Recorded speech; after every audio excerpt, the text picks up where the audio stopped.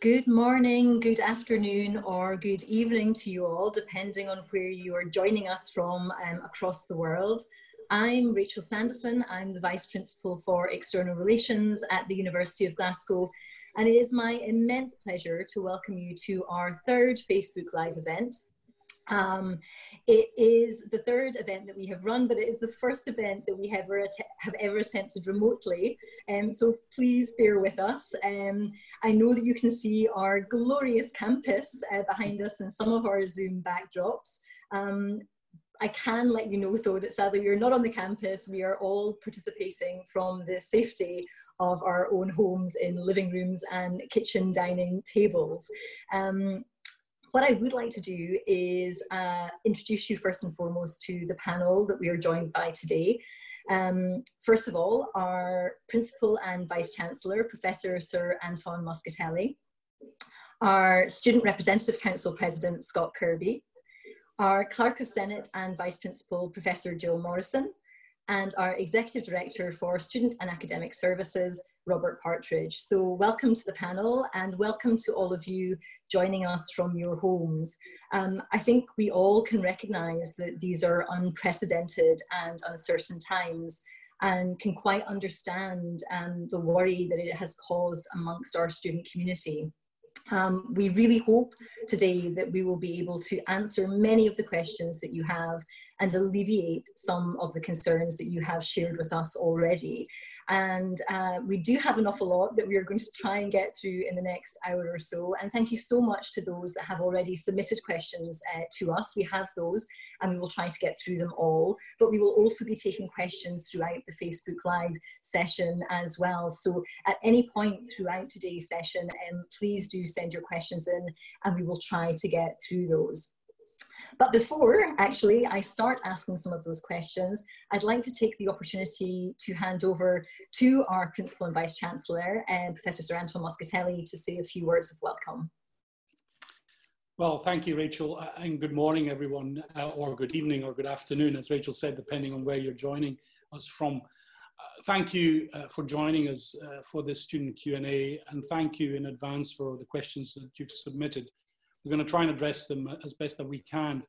Above all, I really hope that this finds you healthy and well. These are really difficult. These are really testing times that the whole world is going through and that we're living in. And I'd like to thank all of our students, or indeed our prospective students, for your patience, for your understanding as we've had to react as a university to some very fast-moving events. I think I'd like just to say two or three things to kick this off. I think our first priority, something I would emphasize, has been and will continue to be the safety and the well-being of our students, of our staff and our wider community. And that's why we acted very quickly ahead of some other universities, I think, to end face-to-face teaching close to non-essential areas of the campus and move all our assessments online. On exams, can I reiterate the main principle that we've applied? We've applied a policy of no detriment, which will apply during the forthcoming diet of exams and assessments. And this means that those of you sitting assessments will not be negatively affected by how you perform during this period. And we're going to discuss this in more detail as the session progresses. But I'd like to stress at the outset, unfortunately, there are no perfect solutions here. What we've done is to work very hard to devise an approach which recognizes the exceptional circumstances that all of you are dealing with. And indeed, I know that there's many of our postgraduate students, including our PhD community, have specific issues that they're concerned about, and we'll come to those as well. In the middle of this disruption, the second point I'd like to make is just I want to recognize your contribution as our students. I know many of you are volunteers, many of you are researchers, many of you are concerned citizens. Many of you have joined actually actively the fight against COVID-19 because you've joined ahead of time the nursing or medical or health professions. So thank you for everything that you're doing as a student community. As you may know, the university is hosting Scotland's central testing facility, which has been announced, and I know our colleagues from the Centre for Virus Research are doing some really important work across the UK, both on genome sequencing and understanding the disease, but also in clinical trials against COVID-19. But I think all these efforts are dependent on the strength of our civic response, from virtual kindness campaigns to assisting the homeless, to supporting our healthcare staff and indeed childcare, shopping and housework. The volunteering that's happening there on the front line, I think that's been fantastic. And what the university community and what you, our students, have done has been humbling and inspiring.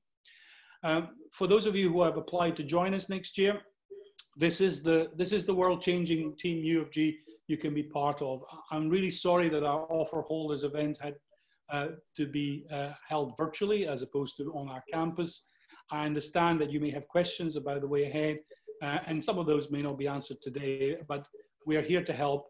Our colleagues in our admissions team are here to help, so please don't hesitate to ask any questions as a follow-up about what studying in Glasgow will entail. And finally, I think what I'd like to do is to tell you that we are working actively on all sorts of scenarios on what the new academic year will look like. Obviously, we've got to bolster our remote learning capabilities and capacity, because we don't know what is going to happen around the sequence of events around the COVID-19. There are many factors here beyond our control, and really nobody knows globally how long the present disruption will either go on for or might be repeated until hopefully a vaccine is found and COVID-19 can be managed that way. But in amongst all the uncertainty, please know this, we're really determined to do all that we can to safeguard your interests, and that we will always support our students to the very best of our abilities. Can't be perfect in the circumstances, but we'll try our very best. So thank you. Thanks, Rachel. Thank you very much, Anton. And also just a flag that we are recording this session, so the session will be shared on our web pages post this live event. So if anyone wants to watch it again, you might want to, or share it with your friends, then you are able to do that. Now, before I start asking some of my own questions from our student community, Scott, I might just turn to you first, because I know that the SRC have received a number of questions directly from students, and you would like to ask those first. Yeah, thank you very much, Rachel. So I think we'll try and take about 5 minutes here to initially ask a couple of questions that the SRC have been getting through. We held our own Facebook Q&A last week, and really what I've got to ask is kind of the main themes, I suppose, that we're hearing at this current moment in time that I know a lot of students who have submitted questions today will be interested to hear about, and obviously we can touch on those points a little bit later on. So just to start then, if that's okay, obviously the detriment policy is probably the main thing that students are thinking about and worried about at the moment in time. Obviously this policy applies to all students, and schools are currently figuring out how that works in their own worlds. But some students are worried that they are not covered by the no detriment policy from what we are hearing, and I'm going to direct this to Jill, if that's okay. Why would this be the case, and is this the case at all? Okay, thanks very much, Scott. I'd like to start by saying, first of all, really emphasising what the principal has said about the well-being of our students being the #1 priority. We understand how anxious students can be about exams, even in normal circumstances. So how much worse is it for them now with all the uncertainties over the current COVID-19 pandemic, and also about taking exams online. And on top of that, we've got some students who will have specific problems. For example, they may be looking after children who are at home from school. They might be taking the online exams in far distant places such as China or the USA, and they may be coping with illness themselves or among their families.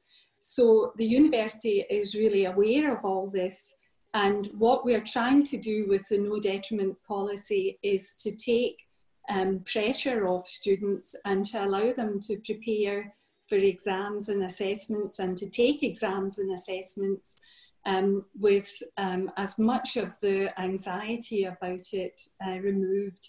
So the no detriment policy is designed to prevent any disadvantage to students as far as possible.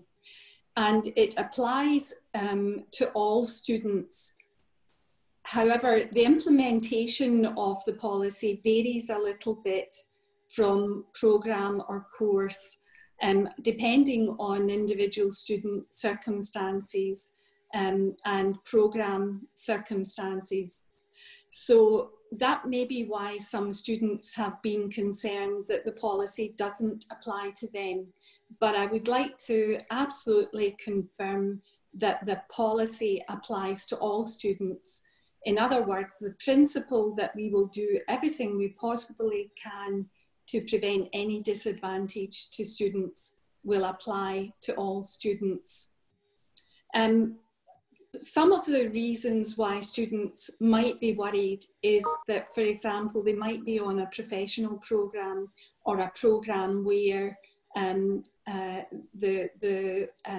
programme is accredited by a professional organisation.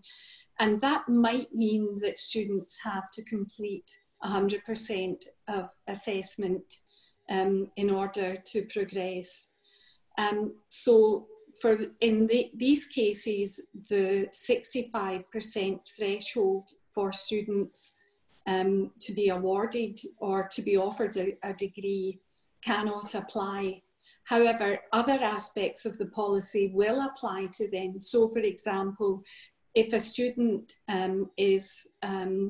feels that they have not performed as well as they could have in an exam, or have been unable to take the exam because of illness or other caring responsibilities or so on, then they will be able to take the exam at the resit diet in the summer as a first sitting, so there will be no penalty applied to them. So there are various ways that we can help to make sure the no detriment policy is applied to all students, but it may not be applied in exactly the same way to every student. Does that help, Scott? I think for a lot of students that will offer a bit of clarity, and I know we'll probably touch on this a little bit more. If I could just follow up a little, just on the no detriment policy very briefly. We are hearing from students that they are possibly getting mixed messages through the various types of communication that they're getting, whether that's college, university or school level. I was just wondering if there's been anything done to alleviate people's anxieties around that and to kind of combat that mixed messaging people are getting. Okay, I think some of the mixed messaging has happened because schools and programmes have been very anxious to try to reassure students as quickly as possible. We do understand how anxious students are, and schools have acted to try to reassure students. In some cases, that reassurance has been provided before all of the details of the policy have been fully worked out and available. And that's why it has appeared that there have been mixed messages.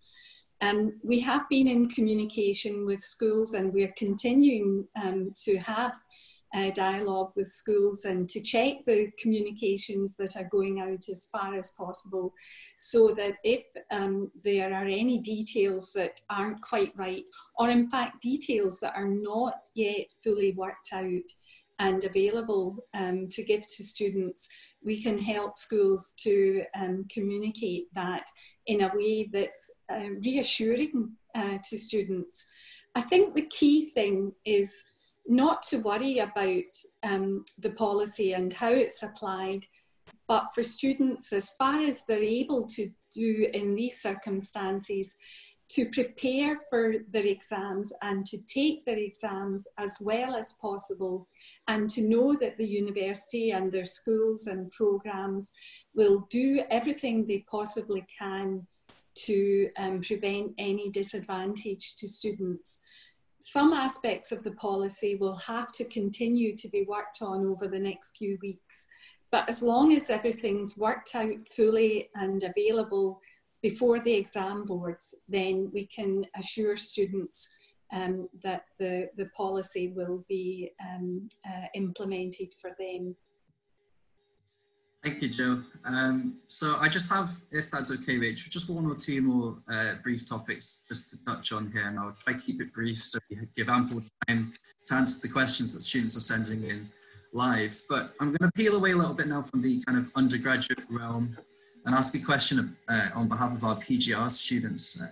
We're getting a lot of questions really regarding extra provisions or funding maybe put in place, if any at all, for postgraduate research students, and really just questions generally about what the university is doing for this cohort at this trying time. Okay, student, Scott, we do completely understand why PhD students are anxious at the moment, because they're absolutely committed to their research, and things are difficult for many of them. They're unable to get into the lab, and you know, they're unable to do the field work that they wanted to do. We are actively working on that at the moment. So Professor Chris Pearce, who is the Vice Principal for Research, is working really hard looking at all of the issues and problems that PhD students are facing at the moment. And he's working with the university senior management team to come up with solutions to the problems and to do what we can to help students.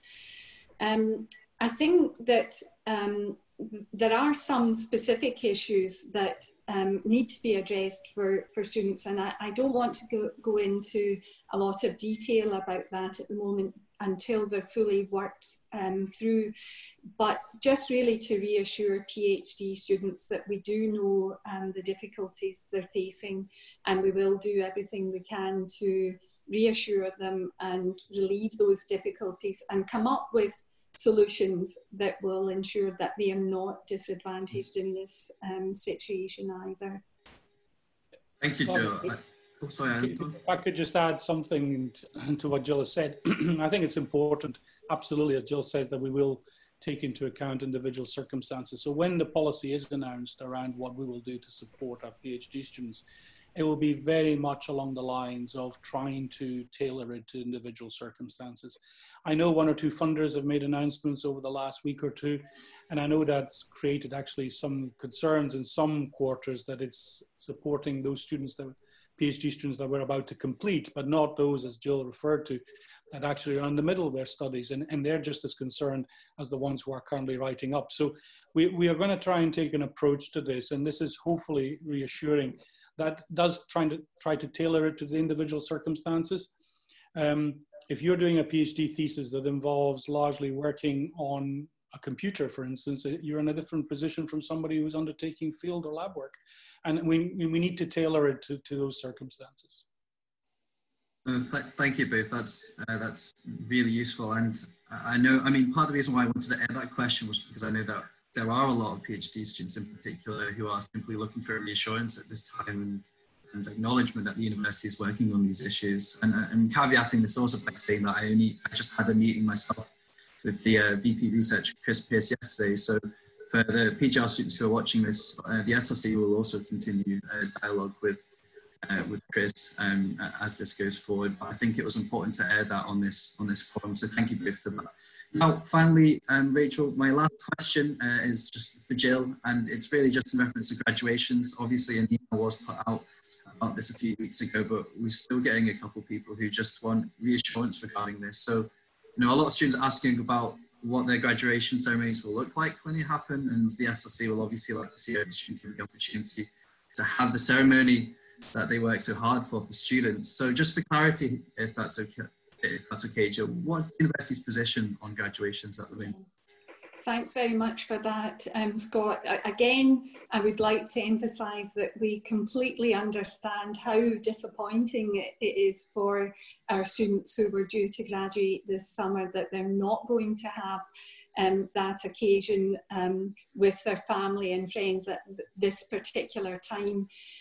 However, the university is absolutely committed to giving them a ceremony that looks as much as possible like the ceremony that they would have had this summer in the Butte Hall, with gowns and capping by the principal, and you know, the celebration later on in the quads, and the academic procession, the piper, the whole works.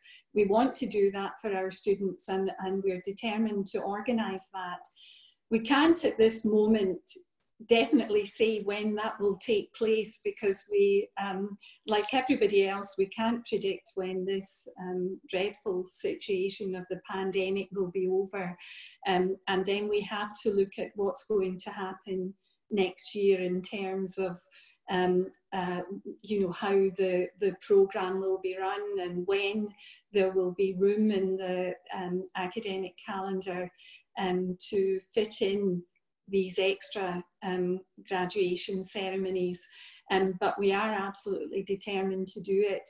Can I just say that we didn't want to delay the actual graduation and giving students their parchments and their academic transcripts, because we know there are some students who will be starting work or will be starting postgraduate study and need to have their degree to be able to do that. But as I said, we're absolutely determined to give them the ceremony that they can celebrate with their family and friends, and as a reward for you know, all their hard work on their degree. Thank you, Jill. Thank you so much, Scott, for that first set of questions, and to Jill and Anton for responding. Before I move on, I'm very conscious that we're getting lots of questions through, and I want to kind of press ahead and answer as many of those as possible. I would just flag that for our research community specifically, there's actually lots of great content, advice and updates on our coronavirus web pages. So I think probably throughout this session, I'm going to keep plugging the fact that we have a website set up, a microsite, with a set of FAQs around the coronavirus. Please do go and visit it. You can link to it directly from our university homepage, and that's being updated on a daily basis. So lots of really great advice there for those that have very specific questions. I want to pick up a number of questions that are around start of term dates. I think there's a lot of anxiety from the Facebook Live audience around when they might get back onto campus. For me as well, actually, I'm desperate to get back into the cloisters. You know, I'm sort of looking at it right now, and I'm missing the campus terribly. But before I do that, I know that Asil has also posted up on Facebook Live, and we've had some questions in advance for study abroad students. And I might come to you, Robert, first, and Jill, you may want to chime in on this as well. We have study abroad students who are with us who are very worried about missing exams and not having the requisite credits to return to their home university with. And likewise, some of our own students who will be studying abroad and actually may be disadvantaged because of policies that host institution has put into place. Can we say a little bit about how we're addressing those concerns? Shall I start off with that one, Rachel? Thanks, Jill. Yeah, we're absolutely aware of the difficulties that our students who've gone to study abroad, and also for students from other institutions who've come to Glasgow to study, and also students, for example, on Erasmus programmes. The collaborations group is working with the study abroad team and also the policy group to come up with specific arrangements for these students. As you can imagine, there are a large number of students from and at a large number of different institutions on a number of different programmes. So there's quite a lot of complexity around this issue. And so to come up with specific arrangements for all of these students is taking a little bit of time, and will go on taking a bit of time because we want to get it right. But again, we are committed to ensuring that these students are not disadvantaged by the particular circumstances we're in. So I think, you know, reassure these students that we haven't forgotten about them. They're absolutely on our radar, and we'll do everything we can to make sure that they have a fair outcome from their study abroad and the situation that they're in at the moment. That's great. Thank you so much, Jill. I'm not sure if you have anything to add to that, Robert. So I think it's worth adding that our partners overseas have been tremendously supportive, I think themselves, and in almost all cases, put in arrangements to ensure that the students we have overseas have been supported well through what has been extraordinarily difficult time for all of us. And there may well be students on the Facebook Live event who are wondering about what's going to happen to them if they are thinking of studying abroad next year. Just as we are still thinking about our own position as we move into the new academic year, we're obviously also in dialogue with our partners overseas to think through what this means for students who might be going out or indeed coming into us in the next year. And we'll work through that as quickly as we can in the circumstances. That's fantastic. Thank you, Robert. And actually, you've preempted the question that I was going to ask that Nai had posted on Facebook, actually, who has been accepted to a place to us in September as a study abroad student, but just wasn't quite sure what was happening. So I think the message to Nai is that we are working through that. We are working very closely with our partners. Wherever possible, we will want to accept students into the programme this next semester, but of course much of that will be dependent on the external landscape that we're all facing as well. Great, okay, maybe I can just then turn quickly to the theme of when the campus may reopen, and Anton, I'll probably come to you first on this point if that's okay. Thanks very much, Rachel. Well, that's a question but as has already been mentioned, will be partly determined by what is happening around our policies. We are working through all the different scenarios, and in fact, I should say that it's one of the main work streams that our senior management group has been putting in place to look at various scenarios for next year, because we know that the pandemic will hopefully be suppressed over the next few weeks, the initial impact. But we do know that the way in which these pandemics work is that there is often a second or third phase. And all the countries around the world are going to be facing these issues. So we are taking advice, we're taking expert advice. Rachel, you, of course, leading a work stream at the moment, and we're looking at various options. We're preparing ourselves, as I said at the very beginning, we're preparing ourselves for the fact that we may have to take a hybrid approach to remote and learning. Let's take one scenario, and we don't know whether this might be the right scenario, but let's just assume one scenario that we are allowed to come back on campus, that the campus is open, but we can't, for instance, have very large classes for reasons of health and safety. So we may have to operate differently, and our learning environment will change, and we'll have to observe social distancing. We're preparing for all these possibilities. We are preparing for the possibility that we may have to start the academic year a little later. We're preparing for the fact that some of our students may want to join us later as well. So we can't go into details of what this will look like, because a lot will depend on what happens over the next few weeks. But in the UK at the moment, we're being told that the current shutdown of campuses will certainly persist for certainly a matter of weeks still. And I think we then need to see what's possible after that.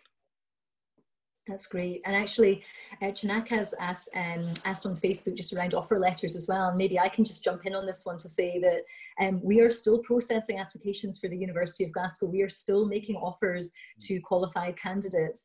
Apologies if you have felt there have been any delays to that process. We have had a significant increase in applications this cycle, which is very pleasing, but obviously we're now trying to manage that in quite challenging circumstances. So we are actually processing applications proactively right now. And if you haven't yet received an offer from us, please don't worry. They are being processed, and we will get that offer out to you just as soon as we possibly can. I might now just turn to another theme that we have received around support for our students more generally. And I think that's kind of mental health support, emotional support, and perhaps some specific support as well for those students that have caring responsibilities or have disabilities that may impact their ability to study remotely and sit the exams online. So Robert, I might come to you, and Scott, this might be something that you want to jump in on as well from the SRC perspective, but could we say a little bit about the support mechanisms that we've put into place? So I think Jill's already outlined our approach to assessment in particular, which I know is on everyone's mind right now. And I think it's really important to reiterate, to underline that no detriment policy position that we're taking.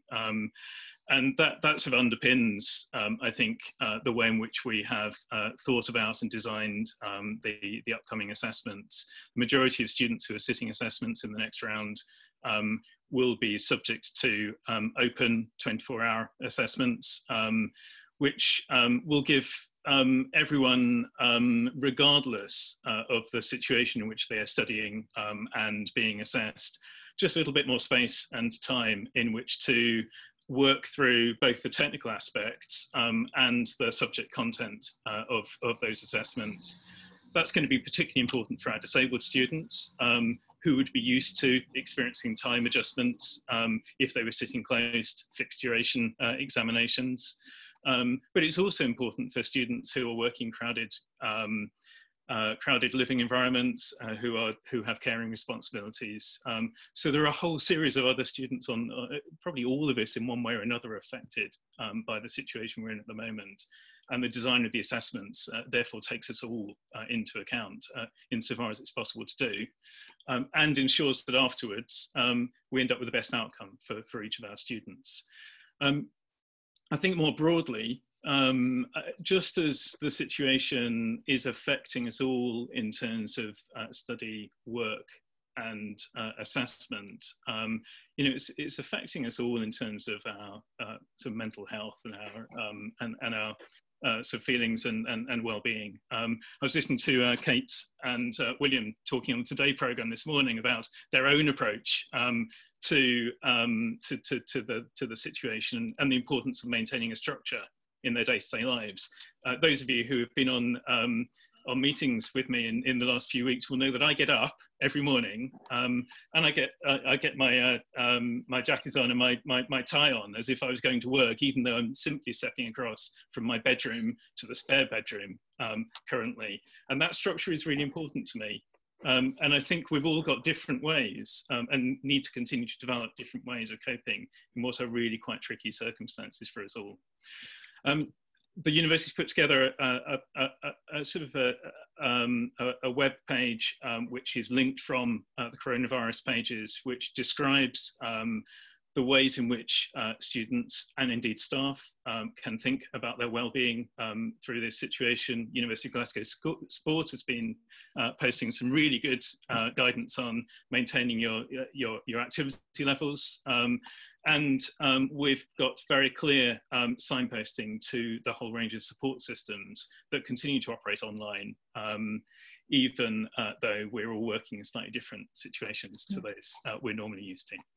Yeah, no, thank you so much, Robert. And I think, although it sounds a little bit trite to say, I think it's also about saying it's okay not to be okay.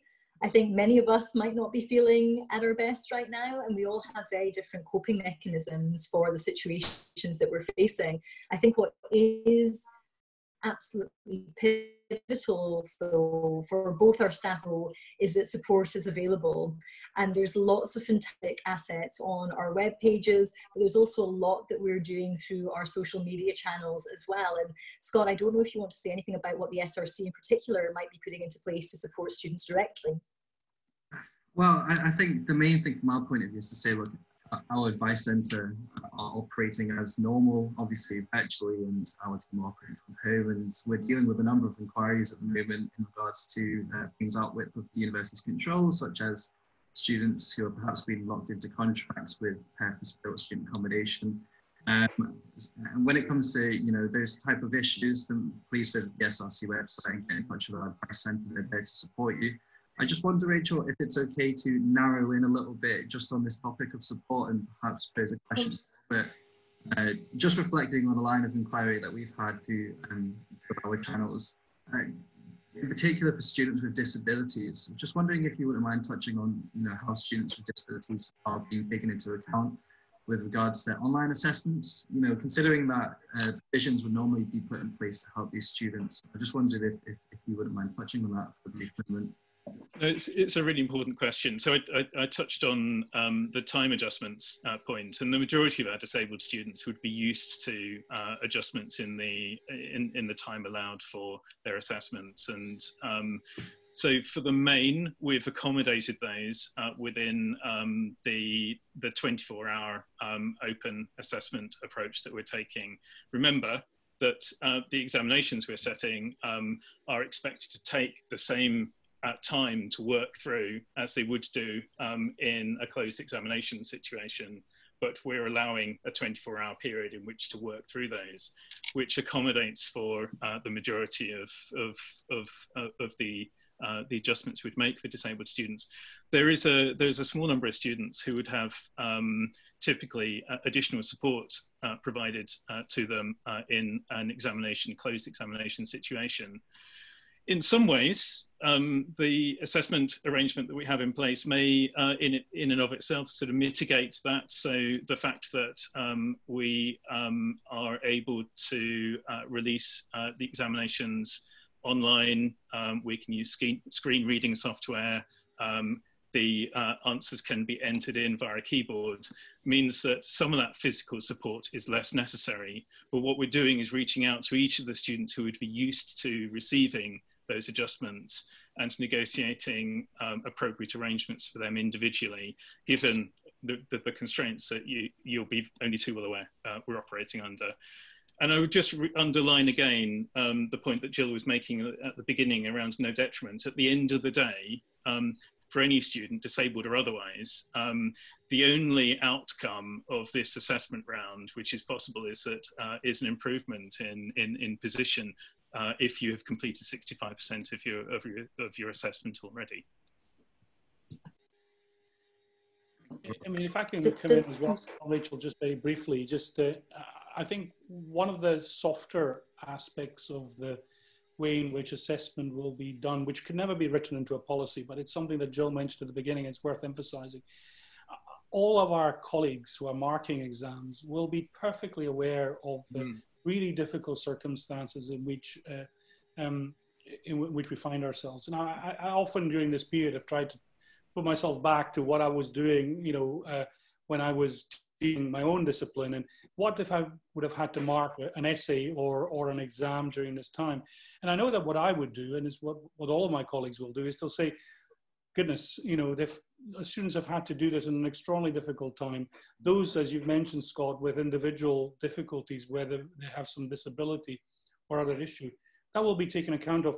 And I think it's one of the really important points. We don't do, norm referencing in our marking. Every student will be marked on their own performance.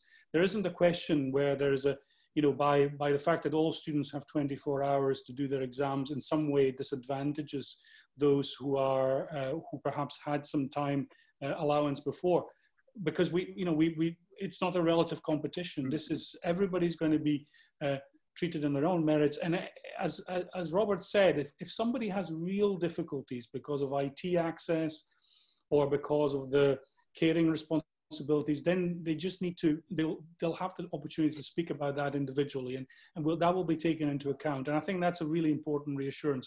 You can't write all this down or codify it in a policy, but it's about approach, and it's about the way in which we are going to be doing this as individual markers. I think that's great, Anton, and hopefully really does help to answer the question, Scott, that you've posed. I'm very, very conscious of time running out. We will go beyond the hour because I know we've got lots of questions still coming in, and we really do want to respond to those. I'm going to pivot just very quickly to all of our prospective students and applicants who are watching. Hello, we very much hope to welcome you to Team UofG. I know that many of you are also concerned about not now being able to make the conditions of your offers because IELTS testing centres have closed down, or you've just been directly impacted by your own examination timetable around getting the credits that you will require to come and study with us. I just want to reassure that all of that is being taken into account. So in the same way that we are doing so for our current student community, we are also taking that same framework and applying it to our prospective student and applicant audience as well. So if you have any fears around that at all, please do reach out to our admissions team, but we already will be providing greater levels of flexibility around offer making this year. And in addition to English language proficiency tests like IELTS and TOEFL, for the first time this year, and only for this year, we'll also be accepting Duolingo as a qualification for English language proficiency. So I just wanted to flag it because I know there's been quite a lot of questions coming through Facebook Live on that issue.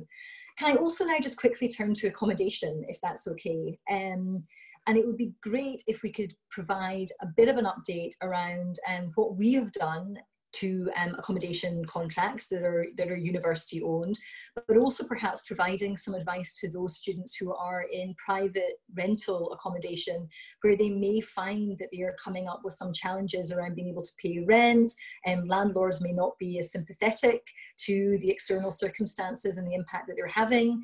And what is it that we can do to support those students? And I don't know whether I'll kind of turn to Scott, Robert, both of you may want to jump in on that front. I can start off talking on the private accommodation piece, and I did touch on it a little bit before, and I know Robert will be able to talk about the university accommodation side of things. So from the SRC point of view, we're obviously getting a lot of inquiries from students located in what we like to call PBSAs, or purpose-built student accommodation, and I think it's a well-known fact that in the West End there are quite a lot of them that are built for, in particular, Glasgow University students. Now, our advice centre have sent letters to all of these providers asking for leniency when it comes to the contracts that students are on. We've had some leeway made with some of these providers, and there are some which are pushing back and we're struggling with. So I think the first call to action there for students watching this, if this sounds like a situation that you're in, please get in touch with our advice centre and we'll be able to assist in that way.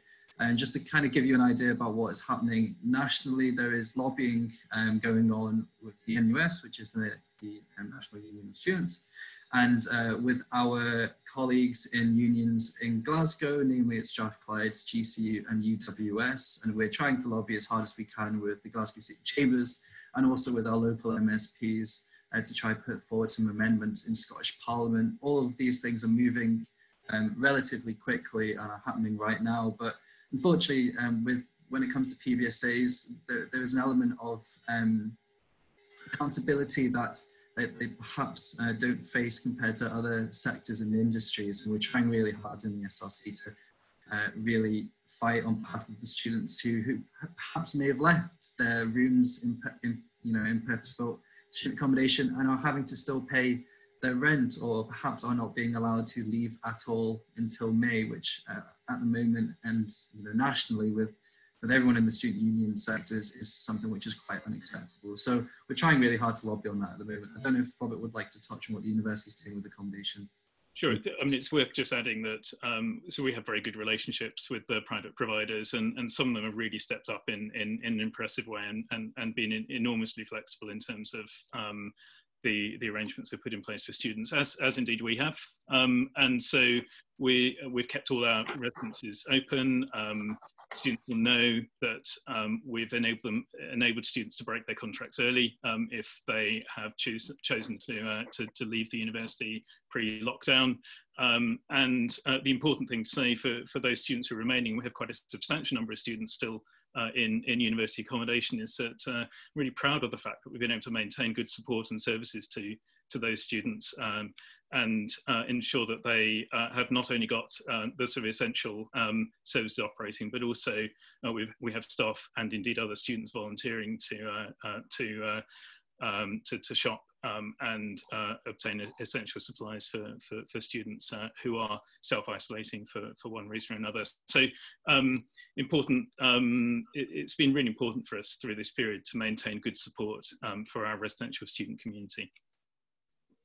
That's great. Thank you so much for that. And again, coming through Facebook Live, we have lots of our students who are very keen to study abroad in the next semester. Obviously, this is a part of the university experience that they want to take the opportunity to have, and real concerns about the feasibility of that given the current situation. Robert, it might just be worthwhile again reinforcing the communications that we're having with partners around this. I mean, I think our position very much is where it's possible to make it happen, we will do our utmost to ensure that it does, but we've got to be mindful of the restrictions that might be put into place in the external environment. So I think that's right. It's probably a little bit too early to say precisely how we're going to be able to handle this for all the reasons that we've rehearsed earlier in the session. But you're absolutely right that mobility, international experience is, I think, a really important part of the university experience. It's good for our students to go out. It's good for students from other universities to come and experience Glasgow. So we're absolutely committed to continuing that. There are some, alternative models we can explore if it becomes clear that achieving that for the first semester of next year is going to be too hard, too difficult for us for large numbers of students. So we will ensure that those students who want to experience Glasgow or who want to experience something else as part of their Glasgow University studies will have the opportunity to do so. No, I think that's really important. And I think as well, I mean, there's lots of discussions happening across the sector around how we can support more virtual mobility as well. So although it's not the fully immersive experience that many of our students would wish for, I think we can be quite creative about the ways in which we are working with partners to still give our students the opportunity to connect with students at other universities in the short term, while still looking at longer and, well, medium to longer term solutions around actually physical travel and coming back on stream. So Alex, I hope that answers your question a little bit. We very much hope that the study abroad in the next semester will be feasible, but on the basis that it's not, we will absolutely ensure that further opportunities are made available to our student community. So I think that's the kind of take home there. I wanted to just kind of jump back again to many of the comments that are around feeling isolated, feeling lonely, feeling really disconnected. We will have many students watching who may actually still be in Glasgow, but actually hundreds, if not thousands of miles away from kind of family and friends.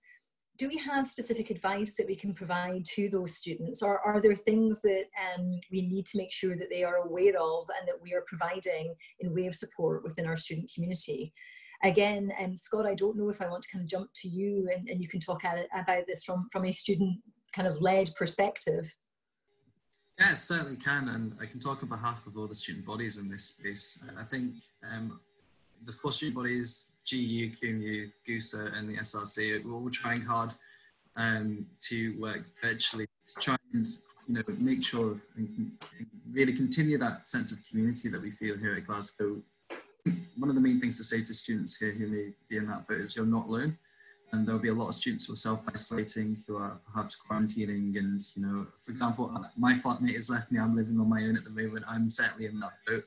And it's really just trying to make sure, and I come back to Robert's point earlier, trying to maintain a sense of normality in the badness, keeping up with your friends, your family, keeping tabs on each other. And as I mentioned before, there are a lot of things going on in a virtual space that the unions, and I know many clubs and societies are doing as well to try and bring together people for various different reasons. I know the GU yesterday had a live stream for their Hive Club night, which was utterly bizarre, but it was a great way of interacting with other students. And it's really trying to stay on top of that. And, yes, it's very difficult. There are a lot of us who are at home at the moment and who are struggling with this. And we're trying where we can to put out advice on how to look after yourself and really the things to concentrate on in this time. I know the university social media team are doing the same. So I don't know, Rob, if you have more to touch on in that space. I think you've done a really good job, Scott. I was simply going to underline a point that Anton made in the opening remarks, and I think we've touched on points subsequently. There's, there are tremendous opportunities to volunteer and support others during this period, and there are clearly the national schemes, and there are a variety of more sort of self-organised local schemes, which I think your colleagues in the SRC and through the university were able to signpost students towards. And I just think it's really important that we remain connected to each other and that we look out for each other in these times. And in so doing, I think there's an enormous benefit in terms of our own sort of health and well-being. Yeah, no, I think that's true. And actually, some of the anxiety that some of our students may be feeling may also be linked to that financial hardship piece as well, and some real concerns they have around that. And this might be a good time just to introduce our hardship fund, Robert, and some of the financial support that we've put into place. And we may also then be able to pick it up from the PGR side as well, because I know that we've had some comments in around the UKRI funding and asking what the university's approach will be to this. So I'll start with you, Robert, and then maybe I'll pass to Jill or even Anton, who may want to come in on that. So I expect many of those of you listening will be aware that we launched an emergency financial aid package a week or so ago.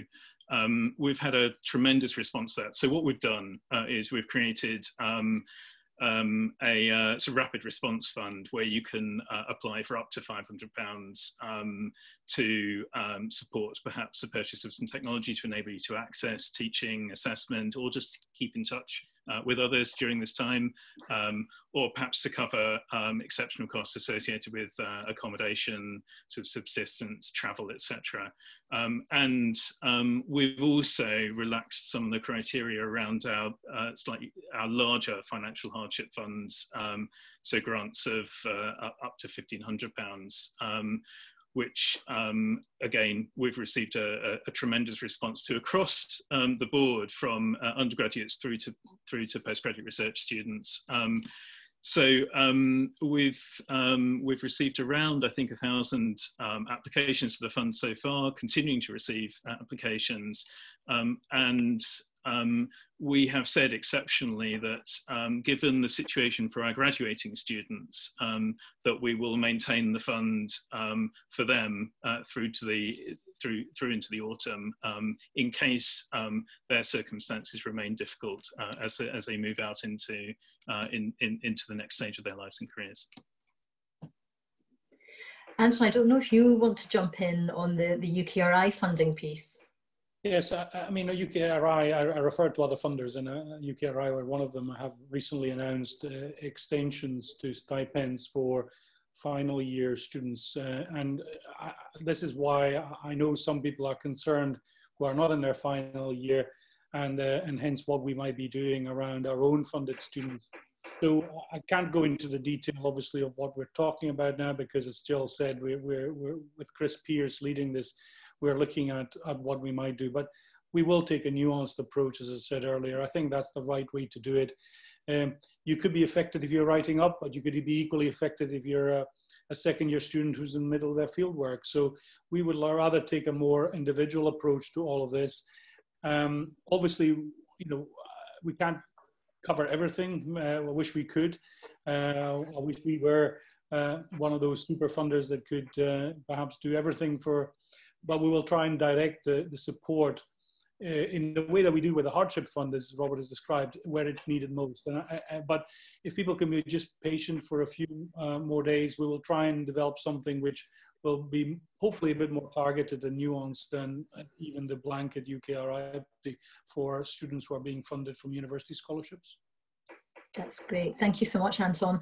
Now, I know that we do still have some questions coming in, and please do keep sending your questions in. As I've mentioned already, we've got quite a lot to get through, so we're very aware that we're going to run a little beyond the hour that's coming up. So we can probably squeeze in another few questions before we end today's session. Jill, I might just come back to you if that's okay. And this is a question specifically around the no detriment policy, and you've already given a very good overview of what this means for students. But this is a particular question that's come in from Rachel, who wants to know how the no detriment policy will affect the final year honours students who have not attained 65% of coursework over third and fourth year. Okay, thanks very much for that, Rachel. So basically what happens is the assessment that students have completed so far within junior honours and senior honours is looked at, and if the student has achieved more than 65% of the amount of the assessment so far, then they are still encouraged to sit the exams because they can improve on the GPA they've achieved so far. And also for various other reasons, for example, what's going to be recorded in their transcript and so on. Now, there will be some students who despite looking at all of the assessment they've already completed in junior honours and senior honours, who haven't quite reached the 65% threshold that they need to be offered the degree. And so what will happen for those students is that when they sit their exams, we will look at the results of the exams that they take in this spring diet and look at the result that would be most advantageous to add to the assessments that they have already taken. And we will do that until they have achieved the 65% threshold.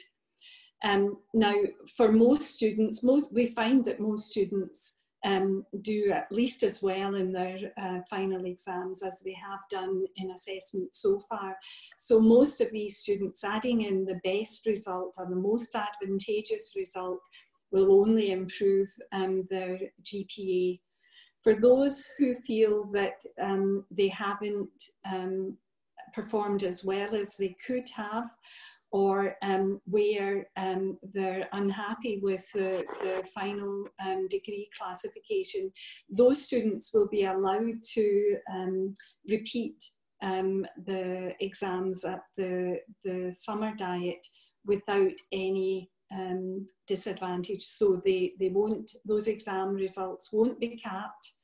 And what will happen is the student will be able to look at the results from the exams in the summer diet and the results from the spring diet, and whichever gives them the best overall GPA, or the better, there's only two to look at, the better overall GPA, that will be the GPA that the student will attain and will then translate into their degree.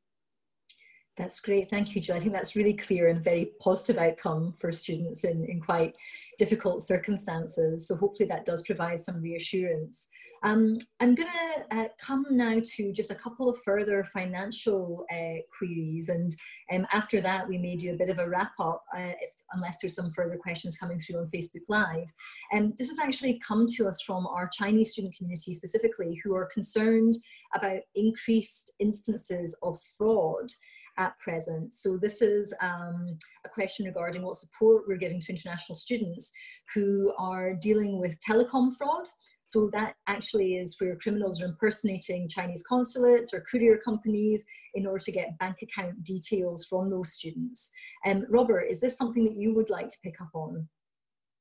So I can do. So this happens, and we have episodes of this on a sort of sadly frequent basis. Our security team is really good at investigating these, working with colleagues in other universities, and obviously with Police Scotland and the police forces in other parts of the UK, and also with the consulates as necessary, to firstly understand and deal with the impact on individual students, but also to ensure that we put out good information guidance to ensure that we minimise the number of people who are exposed to these things in the first place. So, you know, we know these things happen from time to time. There's a slightly increased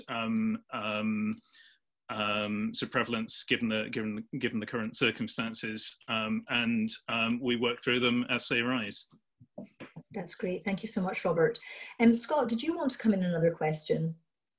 Yeah, just a slightly tricky question, I think, but I think it's one that's really important to ask and I suppose acknowledge at this point in time. And this is one which reflects on, I suppose, students generally across the UK. But given that a lot of things have had to change this year to accommodate students, in particular final year students, and obviously a lot of people worried about, you know, trying to adapt to the situation, there are people who are also worried about about their graduation and their employment prospects. And, you know, I suppose really regarding whether or not they may be stigmatized or discriminated against for being part of this year's graduating cohort. Now, I don't think that would be a problem, but is there anything we can say to reassure students that that wouldn't be an issue? I think I could maybe start off about that, Scott. This is about, to some extent, about maintaining academic standards.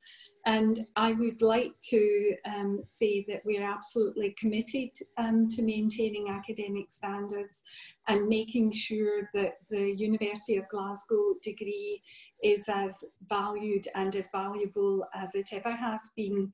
And, you know, what we're talking about in terms of assessment is this particular assessment diet. But for many students, we're looking at a degree that they've taken over 4 years, or in the case of PG, postgraduate taught students, a year, which will include their dissertation. So I think the steps we're taking, it's really fundamental to my job as Clerk of Senate to maintain academic standards. And I'm pretty confident that the steps that we're taking and the policies that we're implementing will absolutely ensure that those standards are maintained, and a University of Glasgow degree still has the same currency that it ever has. But I'll pass over to the principal to say some more about this. Thanks, Jill. I mean, I would endorse everything you've said about academic standards, and ultimately, Scott, you're absolutely right. I think, you know, this is not just an issue for a single university. This is actually an issue for the whole world. I mean, we know the global economy, not just the UK economy, is going to be impacted by what is happening at the moment. I would say two things in reassurance of all those students who are actually either studying or are thinking about studying in Glasgow. During periods of crisis, I think one advantage in being a student in a university like Glasgow, which is acknowledged to be one of the top academic institutions, is that, you know, that is something that a degree at Glasgow is worth something that matters even in a period of economic downswing.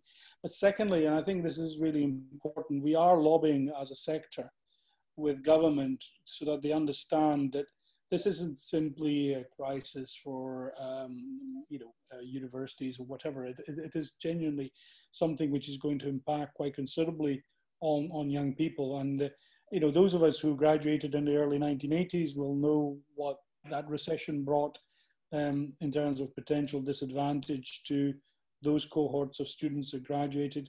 So what we're doing is working very hard with government to make sure they understand that they should invest more actually in students. I know there's discussions happening at national level about what could be done around the student loan system, for example. I know that there's discussions going on about whether more could be done to help students who are perhaps completing an undergraduate degree with their postgraduate qualifications. Now, these are not things the University of Glasgow can have an impact on, but we can certainly lobby and we can certainly press government to invest in young people over the next 2 or 3 years as they go through these difficult times. But I would say, I'm hoping that this is widely acknowledged, it's not just me saying it, that a degree from a university like Glasgow is actually one that lasts the test of time, even during difficult times. That's great. Thank you so much, Anton. And I might just ask one final question before we round up. And that's the issue of tuition fees and rebates. And I wonder, Anton, if you might want to say a little bit about this in terms of whether there's a sector position on tuition fees and refunds, and whether there's a University of Glasgow position. Yeah, I think it's important to say that our approach has always been, as a university, but as a whole sector, that really it's about the learning that is happening as part of your degree. Now, these are extraordinary circumstances, and we've had to move from face-to-face to remote learning. But actually, I know how hard my colleagues have been working over the last few weeks in supporting students through that remote learning, through preparation of additional materials. So actually, in many respects, universities have actually invested even more resources in learning and teaching over the last few weeks than they did even before. So our approach has been not to look at it from the angle of, which is rather instrumental and perhaps, I don't think fits with the spirit of what a university is about, which is, I've had few less face-to-face lectures, so there should be some sort of rebate. This is more about saying, look, how has this impacted on you individually as a student? Are there hardship issues? And that's, as Robert and others have said, there are hardship funds to deal with that.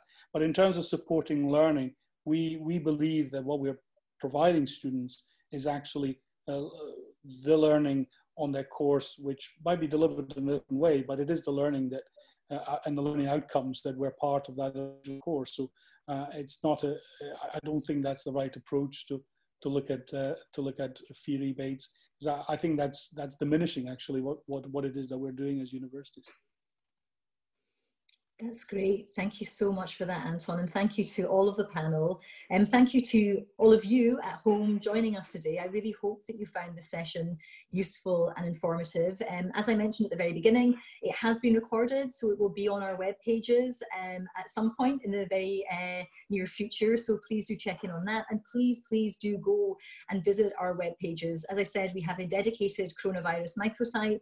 There are some fantastic assets and advice and information that are updated regularly on that site. And we have also now created some new kind of hashtag Team UofG community pages. So sharing lots of advice and support and the option just to actually connect in with the community that you love and we love. So please do make the most of the resources that are available to you. I will also flag that there is a coronavirus email address. So you can send any email queries directly to that dedicated email address. And we also do have a help desk running. So if you'd like to kind of pick up the phone and have a chat to someone directly, we do have that help desk in place as well. So beyond that, it really just falls to me to say thank you again for joining us. I know these are really worrying times, but we would like to take this opportunity to send our best wishes to you and your family, and also just to reinforce that you are also our family, and we are here to support you every step of the way, and we are absolutely together in this, and if there is anything that you need from us, please do let us know. Thank you for joining us on our first ever remote Facebook Live. I hope it's worked for you as it has for us. I'm sure it's the first, but it won't be the last, so hopefully we'll have many more of these sessions running in the future. But for now, take care and please stay safe. Thank you very much.